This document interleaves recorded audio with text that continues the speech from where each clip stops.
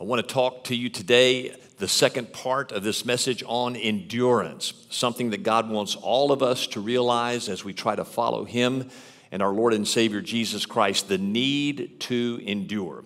We're taking this entire series from a few verses in Romans chapter 5, verses 1 through 5. Out of reverence for the reading of the Scripture, if you're able now, would you please stand? This is the word of the Lord.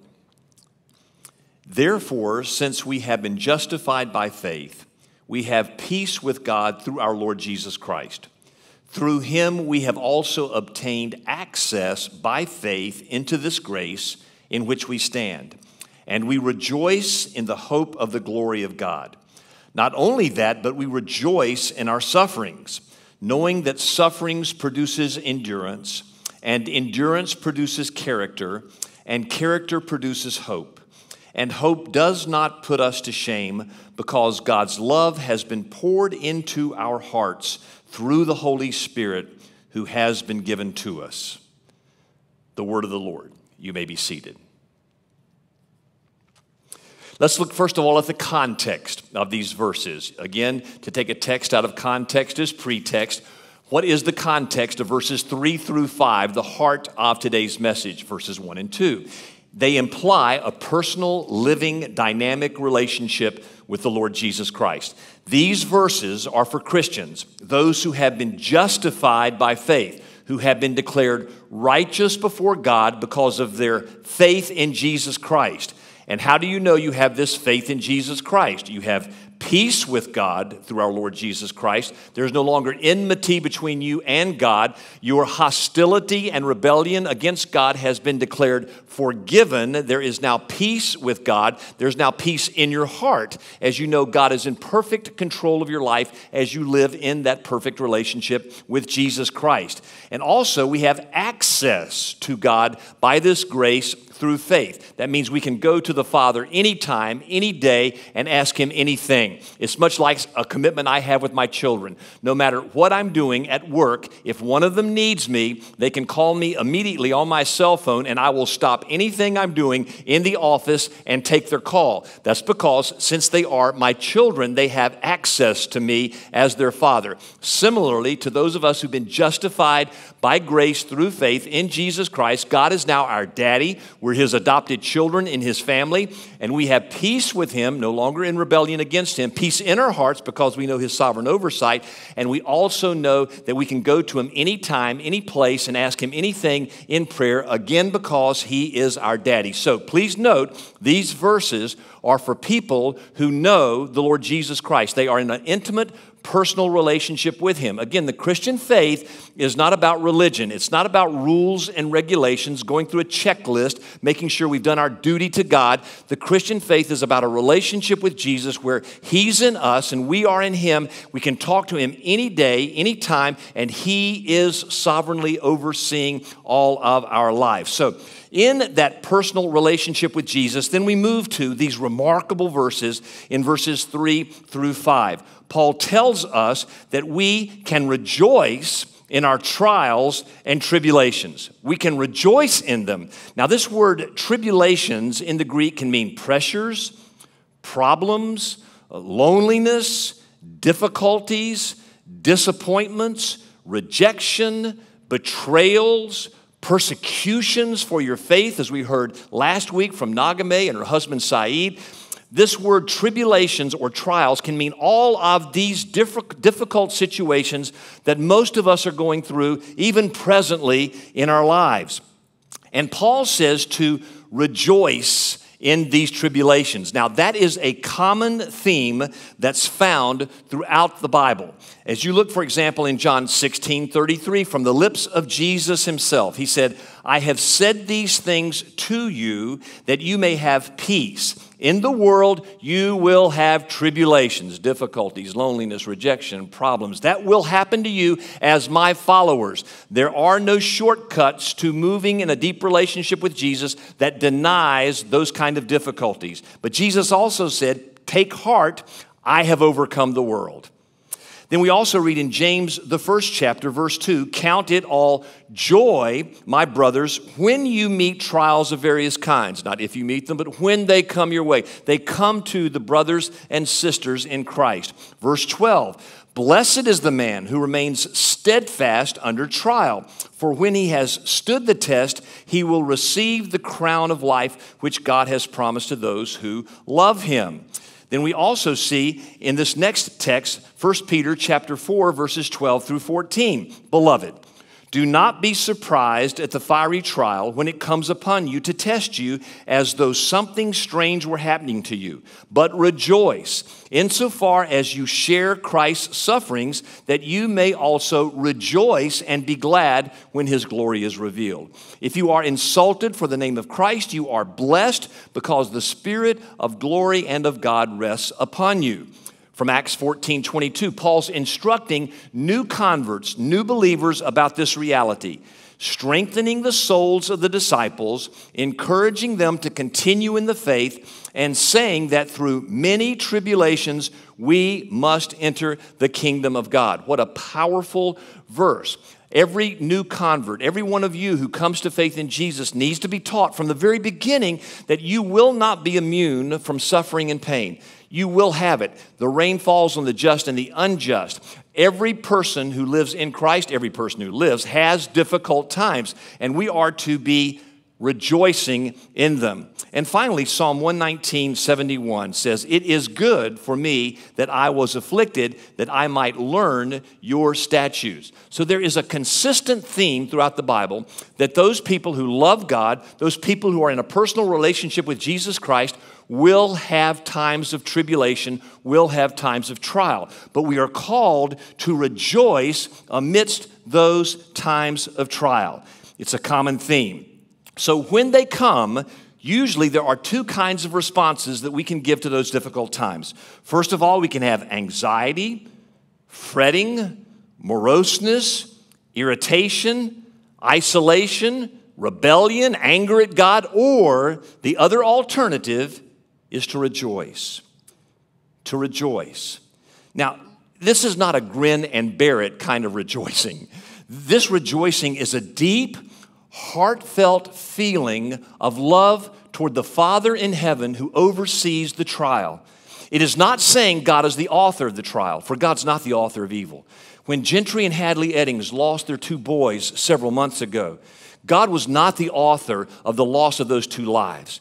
When my dear friend Max Bumgardner, who is the COO of Forest Hill Church, and I depend on for a lot of insights into leadership here, when, for example, he went through a cancer problem this summer, and it almost took his life, and I can remember visiting him and seeing his sunken eyes and his near raspy breath, he was not given that cancer by God. God is not the author of that cancer that he experienced. But when Paul tells us here to rejoice in our trials, what he's saying to Gentry and Hadley, and what he's saying to Max, and what he's saying to you and me when we go through those trials, that we don't rejoice because the trial's from God. We rejoice in the midst of that trial because we know the eternal God of this universe, who is good, is with us and overseeing that trial in some way we can't begin to understand. My son played basketball for some years, and when he was in high school, he had a remarkably gifted high school coach who would correct the players at different times to make them better players. And one time I remember my son going to him saying, "You seem to be getting on me a lot." And the coach responded, "Yes, I am getting on you a lot, and that's because I really see the potential that's in you." And he said, "The day you should really wonder about me and you and our relationship is the day I quit getting on you. The day we should really worry is the day we stop having trials, because that means we are ready to go to heaven." God is using those trials in specific, powerful ways to help accomplish His purposes in our lives and for His glory. In the midst of the trials, we rejoice because we know the good God of this universe is with us in those trials. So, what does rejoicing in these trials produce? I think there's a divine rationale behind the suffering that we go through. It's like a ladder Paul outlines here. We rejoice in our tribulations, the next step up the ladder that moves us more toward God is enduring. Somehow rejoicing in those trials causes endurance, Paul said. And then the next rung up the ladder is that endurance causes proven character. And we'll look at endurance and proven character in just a moment. Then we'll see over the next 2 weeks that God then, the next rung produces hope, patience in our lives. And then the next and final rung is he produces love. The most preeminent of all of the virtues, he produces love in our hearts, poured out within us through the Holy Spirit.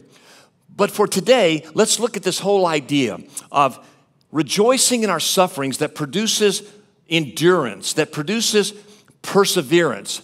The word endurance is hupomeno. The word meno means abide.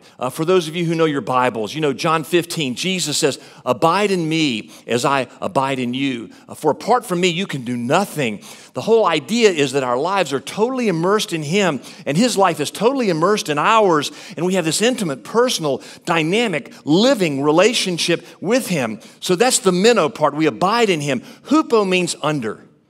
So perseverance is hupomeno, means we're under abiding. That when pressure comes upon us, we still choose to abide in Jesus. And somehow the pressure, the tribulation is allowing us to grow closer and closer to the one we know as Lord and Savior. Said another way, when the trials come our way, you can either choose to be bitter or better.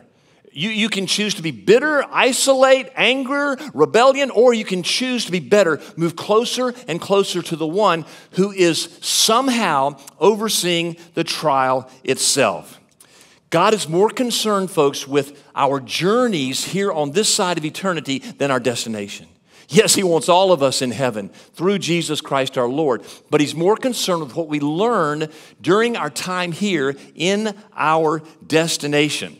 He wants us to learn the message of the importance of endurance and perseverance. He wants us to learn the power of hupomeno, to abide under the problems of our lives. Somehow this endurance message, this perseverance learning is important for us to learn on this side of eternity. Now, people who aren't even a part of the faith in Jesus Christ understand the importance of perseverance. For example, Sylvester Stallone of Rocky fame wrote the script to Rocky, and he took it to multiple different movie studios. They laughed at the script. They thought it was ridiculous. He finally found one studio that was willing to do the movie, but he said, the only way I'll do it is if I'm Rocky.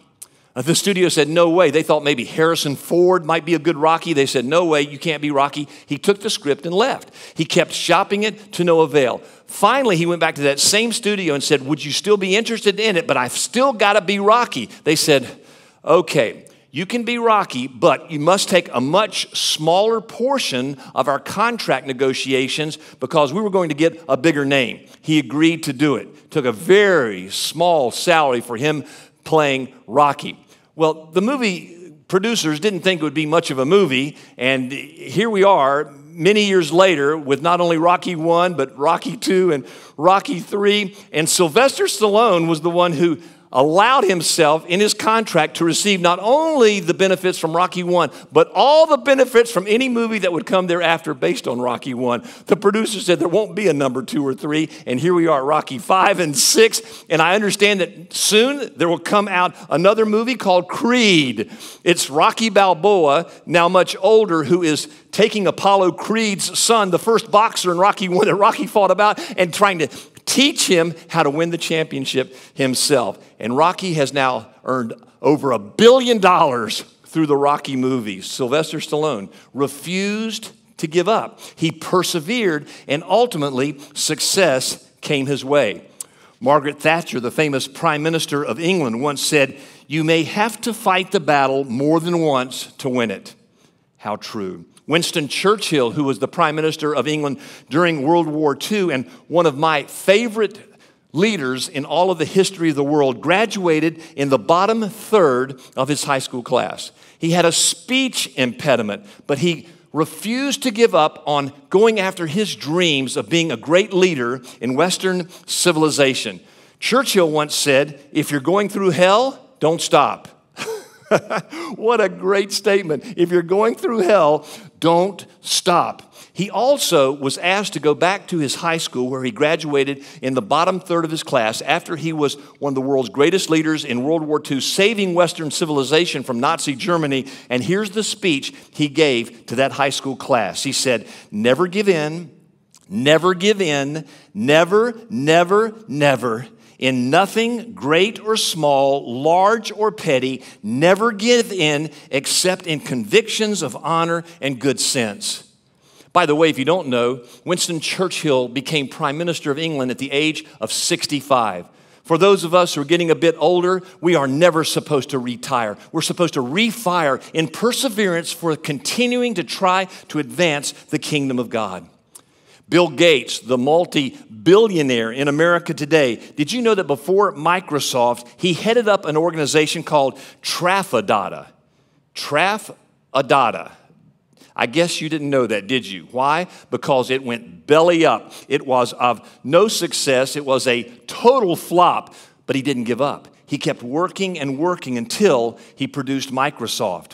Henry Ford, the founder of the Ford Motor Company, filed for bankruptcy 2 times before he became the founder of the Ford Motor Company. Steve Jobs once said, "What separates 1/2 of unsuccessful entrepreneurs from successful ones is perseverance." J.K. Rowling, who was the founder of the whole Harry Potter series, presented her idea for these books 12 different times to 12 different publishers, all the time being rejected by each one. Finally, someone offered her $2,000 as a book deal, which is a pittance of an amount for an author. She agreed to it. You know now the rest of the story. Her multiple hundreds of millions of dollars she's earned through the Harry Potter series. Elvis Presley in 1954, after a performance at the Grand Ole Opry, had one of the heads of that organization come to him and say, "Buddy, you ain't going nowhere. You ought to go back and keep on driving a truck." Presley was devastated. He drove back that night to Memphis thinking his musical career was over, but he kept on moving forward. He later said, "When things go wrong, don't go with them." He kept on trying. He kept persevering, and he has become one of rock and roll's greatest artists ever. Charles Spurgeon, who's considered the prince of preachers, once said, "By perseverance, the snail reached the ark." Helen Keller, who was blind at birth and persevered through all of her adversities to become a marvelous person in the history of humankind, once said, "We can do anything we want to if we stick to it." Did you know this statistic about sales? That if a salesperson goes and tries to sell one time and stops, that represents 48% of the sales force. If you go 2 times and stop, that represents 25% of the sales force. If you go 3 times and stop, that represents 15% of the sales force. Yet 12% continue to go out over and over and over again and won't accept no for an answer. Those 12% represent 80% of all sales. They know the power of perseverance. Lou Gehrig, who for years before Cal Ripken broke the record in Major League Baseball of the most consecutive games played, when they finally had him stop playing because he just couldn't keep on playing, they did some x-rays of his body, and they found out that he had 17 different broken bones in the history of his long streak. He persevered. He continued to play no matter what. That's why they nicknamed him the Iron Man of baseball. Vince Lombardi, the famous NFL football coach, said, "The harder you work, the more likely you are not to surrender." Bear Bryant, the famous coach at Alabama, once said, "If a man is a quitter, I'd rather find out in practice than in a game." And Mike Tyson, the infamous boxer, once said, "Everyone has a plan until they get punched in the face." So true. And when we get punched in the face, we are supposed to persevere, to endure, to keep on keeping on. And somehow God wants us to learn that lesson. We are to rejoice in our trials and tribulations, all the problems that come to us, believing that in the midst of them, there's God, and God is teaching us through the rejoicing endurance. The importance for learning how to endure in those difficult situations. So what in the world may be God trying to teach us in the enduring? Here's what the scripture tells us. The next rung up the ladder is through the endurance, we learn proven character. Proven character. Now what's character? Character is who you are when no one's looking. Character is being the same person outside as you are inside. It's being the same person publicly and privately. Being a person of character means that your yes is yes and your no is no. You say what you mean and you mean what you say. The opposite of character is hypocrisy. You are duplicitous. You pretend to be 1, 2, 3 more different people than you really are. But character is a person upon whom you can depend. And God wants our eternal character built here on this side of eternity. Indeed, as I've shared with you before, God is much more concerned with our eternal character than He is our earthly comfort. He wants us to develop this character quality in our life. And in one of the translations in the Bible, it says that rejoicing in our suffering that produces endurance then produces proven character. Proven character. That means that the character that has been under the pressures, under the trials, under the tribulations, under the difficulties has been proven. That who you really are has been shown to be a deep, abiding follower of Jesus. It's shown that His life is truly in you and your life is truly in Him, that relationship is really there.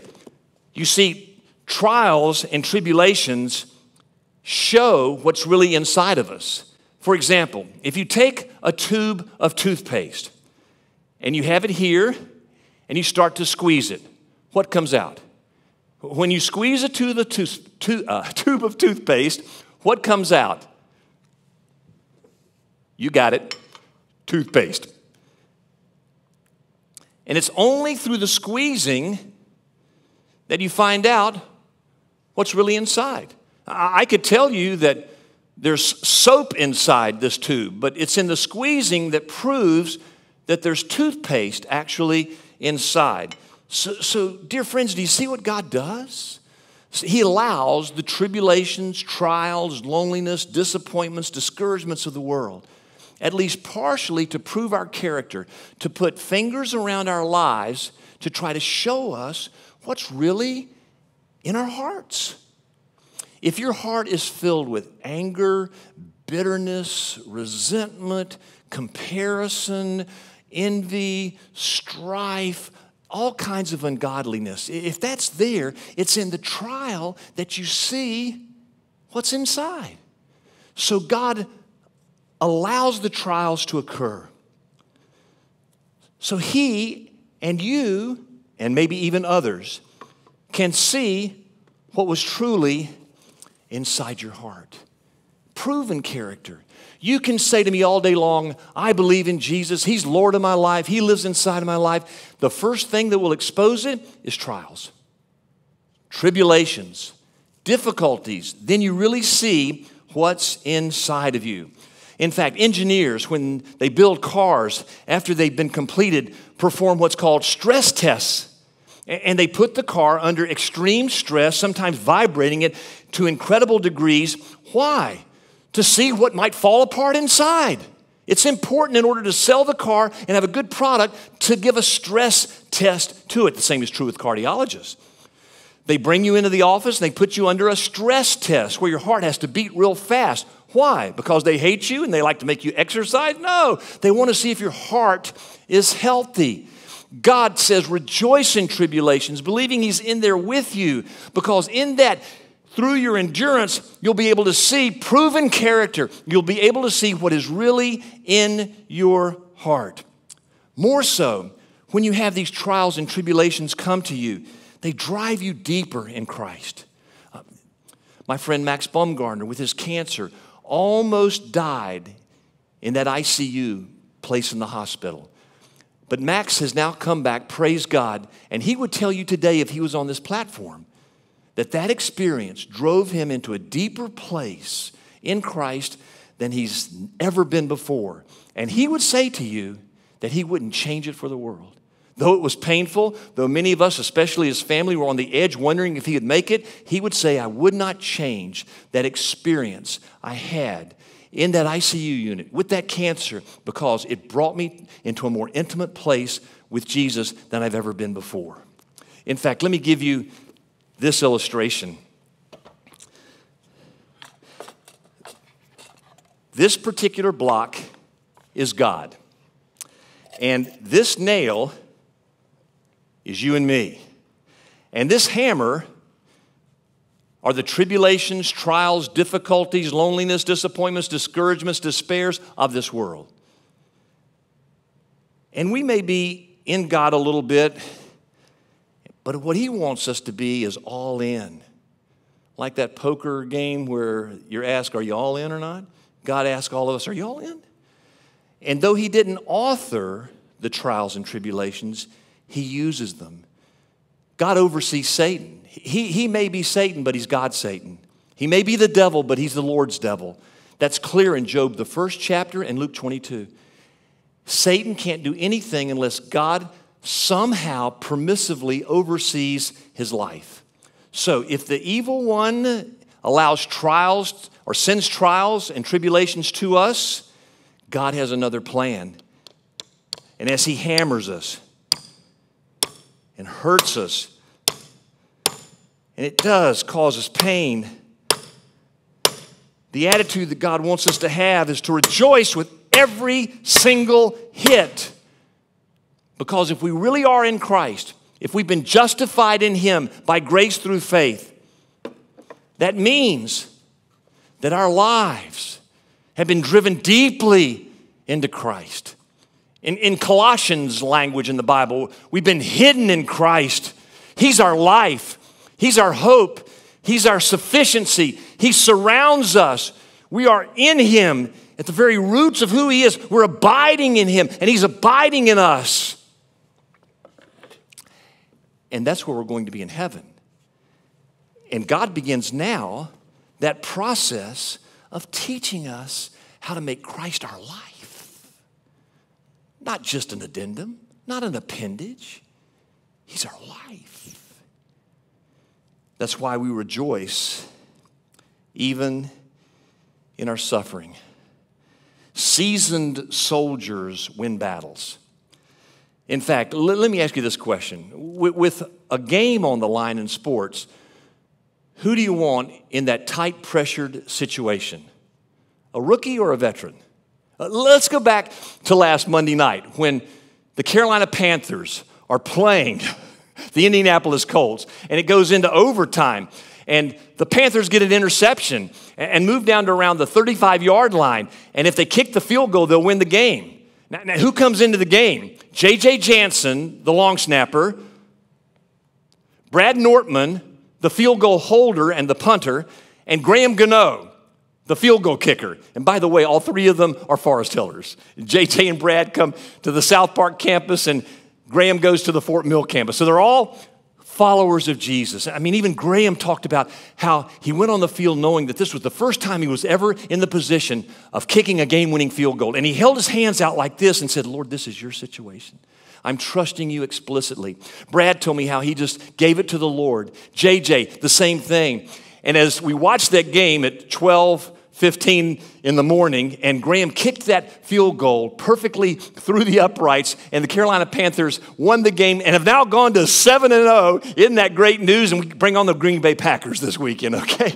Let me ask you this question. In that situation, for that game-winning field goal, would you want 3 rookies on the field who'd never done it before?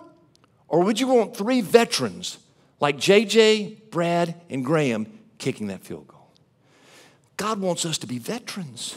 He wants us to grow up in Christ. He wants us to mature in Christ. He wants us to be complete in Christ.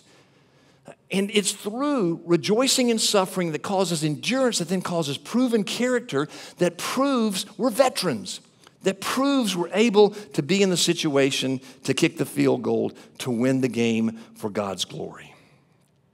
God is concerned about our eternal character, folks, and the way he proves whether we're on the right trajectory to heaven is through difficult trials and tribulations. So therefore, when trials come your way, don't quit. Don't give up. Even the world knows the importance of perseverance, but take it a step further. Rejoice in it. Thank God in it, because though God's not the author of it, God is in the situation with you, and you rejoice with him in the midst of the problem, believing that God is working it for our good and his glory. In fact, one final point, when Jesus called all of us, the words in the Bible are follow me. Jesus said to all of us, follow me. You realize that in Jesus' life, he went through loneliness, betrayal, rejection, physical pain on the cross, spiritual pain, feeling abandonment from his Father in heaven. My God, why have you forsaken me? He cried out on the cross. All of those human experiences, trials, tribulations Jesus went through. Dear friends, the pupil is not greater than the master. And what Jesus went through, we will go through too. But listen to these verses.